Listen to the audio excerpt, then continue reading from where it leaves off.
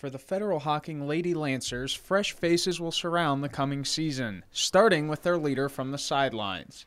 Former college coach Dave Crozier has not coached high school basketball in over 16 years, but he says the girls have responded well in the early going.